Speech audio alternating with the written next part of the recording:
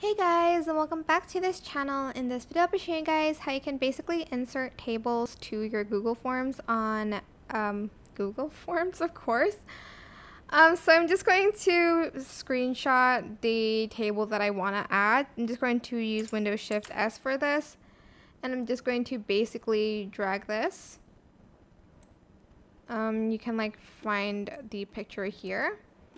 Then I'm just going to select add image, and I'm basically just going to select that image and place it there. So I'm just going to browse, and or you can even drag a file there, and I'm just going to quickly upload that.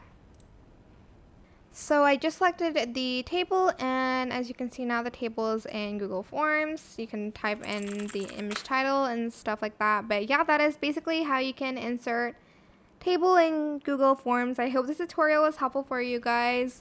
Don't forget to like, comment, share. Also subscribe to this channel if you haven't done that already.